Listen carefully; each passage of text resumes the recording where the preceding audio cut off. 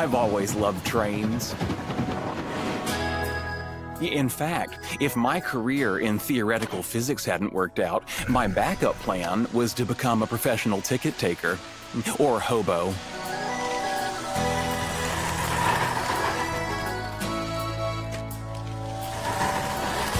And when I figured out that trains allowed me to prove Newton's first law, that an object in motion stays in motion with the same speed and in the same direction unless acted upon by an unbalanced force, I felt like Neil Armstrong on the moon, alone and happy. Ellie, dinner's ready.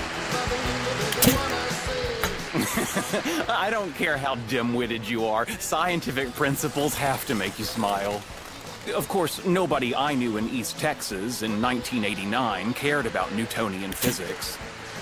The only Newtons they cared about were Wayne and Fig. Sheldon, if you don't get in here, I'm gonna lick your toothbrush. Coming! That's my sister, and she's done it before.